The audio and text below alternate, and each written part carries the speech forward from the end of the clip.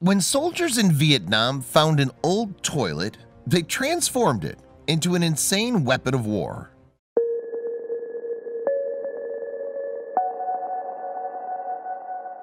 But before we start, please make sure to subscribe to Did You Know and hit the bell so you never miss an upload from us. Also, leave a like right now. In the skies above Vietnam in October 1965, something rather unusual is happening. A strange object plummets to Earth. But this isn't a UFO or a meteor hurtling to the ground. Rather, this flying object is all too familiar. Made of smooth white porcelain and slightly oval in shape, it is, in fact, a toilet. Yeah, you heard that right, a toilet. And the reason it's there is more sinister than you might think. So, where'd the toilet come from? Originally, it was formed part, presumably, of the bathroom facilities on an American aircraft carrier. Found damaged and ready for the trash pile on board the USS Midway, the discarded porcelain was snapped up for a peculiar scheme, and it was a plan that involved several departments on the ship. The Midway itself was sailing the South China Sea, deployed on operations during the Vietnam War, and it was during this mission that the toilet ended up strapped to an A-1 Skyraider plane. The craft, flown by Commander Clarence Stoddard, was key to the success of the scheme. And to make sure their plan was recorded, they used a second Skyraider with a little something extra attached. In fact, to ensure the success of the plot was chronicled for posterity, Stoddard's wingman and fellow pilot, Lieutenant Commander Robin Bacon, flew the mission in a Skyraider with an old World War II camera attached. As a result, the pair were able to show the Midway's crew the fruits of their labor. But to understand the plan, we need to take a look at why America was involved in the Vietnam War in the first place. The history of the conflict in Vietnam is both complex and deep-rooted. While America's involvement can be traced back to the end of World War II, the origins of this war actually took hold during the 1800s. At that time, the country became a French colony under Gallic rule, and this was a situation that stood for nearly a century. During World War II, however, Japan invaded Vietnam. Then they occupied the country until their surrender at the end of the conflict. After the Japanese withdrawal, the French once again took power. This situation, however, left many Vietnamese wanting an independent homeland, all of which led to the beginning of the fight for a free Vietnam. Originally created to defend the country from the Japanese, the Viet Minh instead began to fight for independence after the war ended. Led by Ho Chi Minh, the forces took their inspiration from Soviet and Chinese communism, and as a result of this post-war uprising, things in the country began to change. The Viet Minh soon took control of Hanoi, the country's capital, having deposed the French colonial ruler Bao Dai. They then declared Minh the president of the Democratic Republic of Vietnam.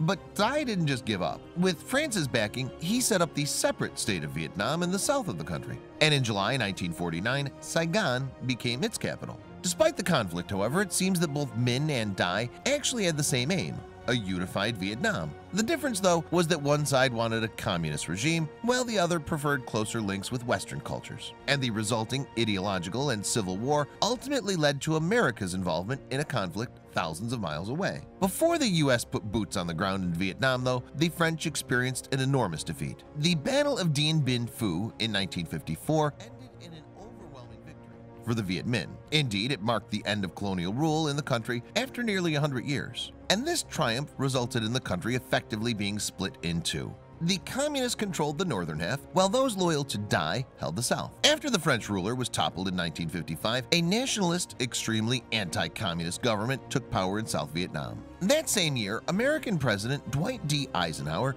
threw U.S. support behind the new regime. Why? Despite having been allies during World War II, political tensions between America and the Soviet Union had risen following the end of the conflict. As a result, America became increasingly hostile to nations sympathetic towards the Soviets. And that list of countries now included North Vietnam. American support of South Vietnam at the time included providing military equipment and training by U.S. armed forces. No American soldiers, however, were involved directly in the growing conflict. Within a few years, of course, all that would change. Over the next few years, American troop numbers in Vietnam would increase exponentially. Just 500 military personnel were stationed there during the 50s. By 1962, that total had grown to about 9,000. And although then-President John F. Kennedy approved that swell in numbers, they were there for support, not military intervention. In 1964, however, an incident occurred that meant that America could no longer stand on the sidelines of the war.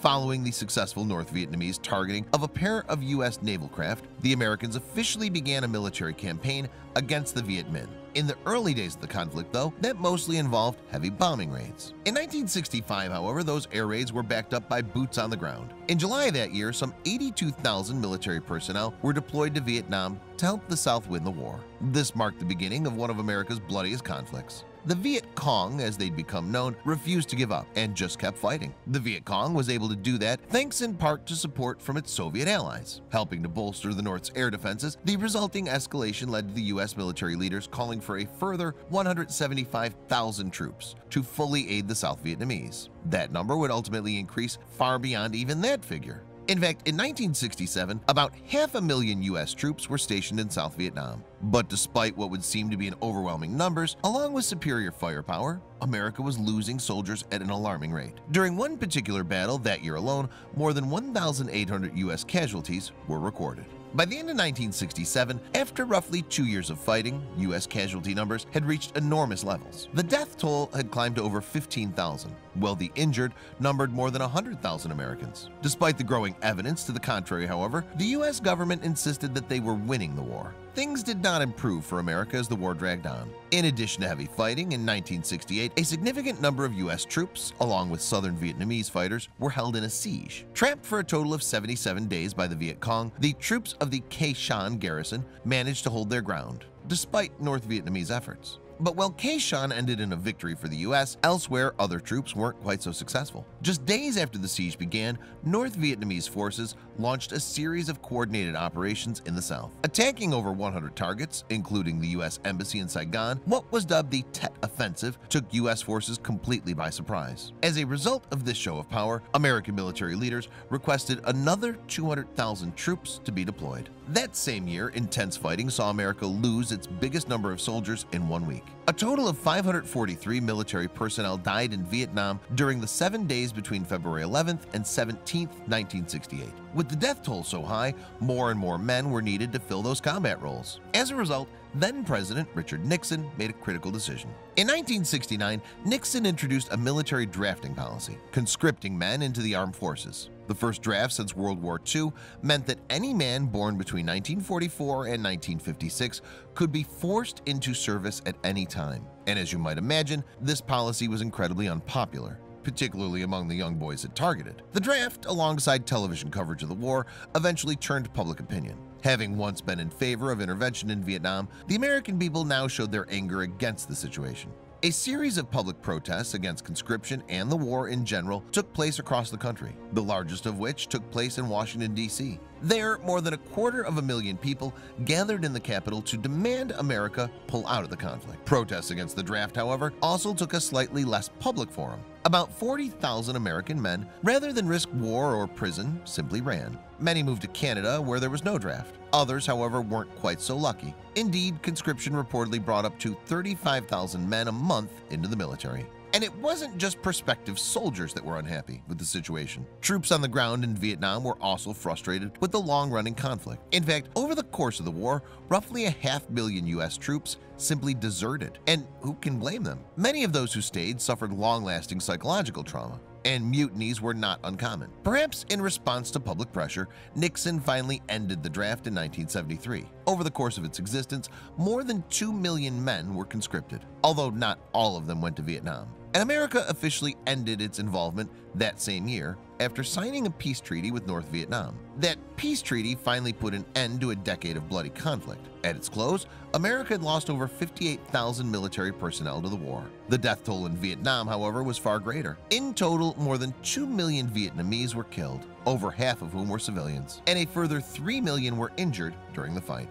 The signing of the peace treaty closed the book on one of the darkest chapters in American history. An ideological war that neither side had really won had cost millions of lives. But it wasn't just close combat that led to so many deaths. America, in fact, continued its aerial bombardment of Vietnam throughout the conflict. But while most of the munitions dropped on Vietnam were, shall we say, conventional, one particular bomb definitely was not. Remember that toilet plummeting to the earth that we mentioned earlier? Well, it wasn't just any old broken toilet. It was, in fact, a specially made bomb. And how does a broken loo filled with explosives end up being dropped on Vietnam? To answer that, we have to go back to the Midway. The toilet was, as we mentioned, broken beyond repair and destined for the trash heap. or more likely, waiting to be thrown overboard. Before that could happen, however, one of the pilots on board rescued it and a plan was born. From there, the munitions team retrofitted tail fins, a rack for the payload, and a nose fuse to the broken Lu. It was now a live bomb. Now that the makeshift bomb, nicknamed rather aptly Santa Flush, was complete, it had to be fitted to a plane. Step forward Commander Stoddard, whose Skyraider was scheduled for a mission. And to keep the unorthodox ordnance a secret, the Midway crew reportedly obscured the vision of commanding officers as it was attached, at which point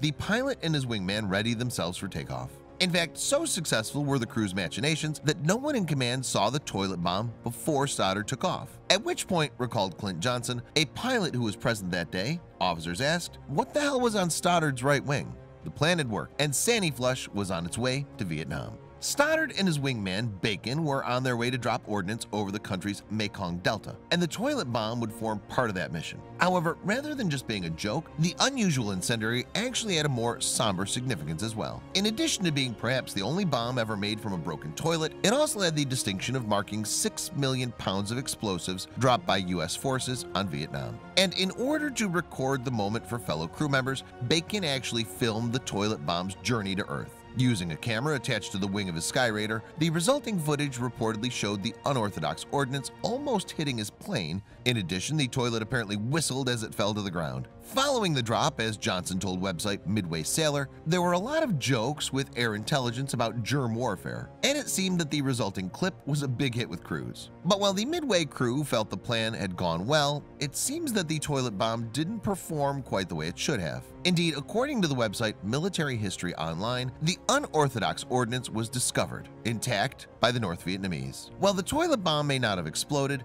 many others definitely did. In total, America dropped 3 times more bombs in Vietnam than they used in the entirety of World War II. From precision-guided ordnance to cluster bombs and beyond, the U.S. military came well equipped. And that included using the Daisy Cutter, one of the most powerful modern conventional weapons ever deployed. In addition to explosive ordnance, the U.S. military also used napalm, a gel-based petroleum product. It's incredibly sticky and burns at very high temperatures. Essentially used to set fire to large swaths of land, its deployment during the war caused horrendous injuries to anyone unlucky enough to come into contact with it. And even if you were just in the area, you weren't safe. The amount of carbon monoxide produced when napalm burns suffocates everything in close proximity. But perhaps the worst weapon that America used during the conflict wasn't even a weapon at all. It was in fact a herbicide, a chemical designed to kill plants. In an effort to destroy Vietnam's dense vegetation, U.S. forces sprayed millions of gallons of Agent Orange. Considered one of the most toxic substances on the planet, the devastation it brought was enormous. So widespread and long-lasting were the effects, its use on the country has since been described as ecocide.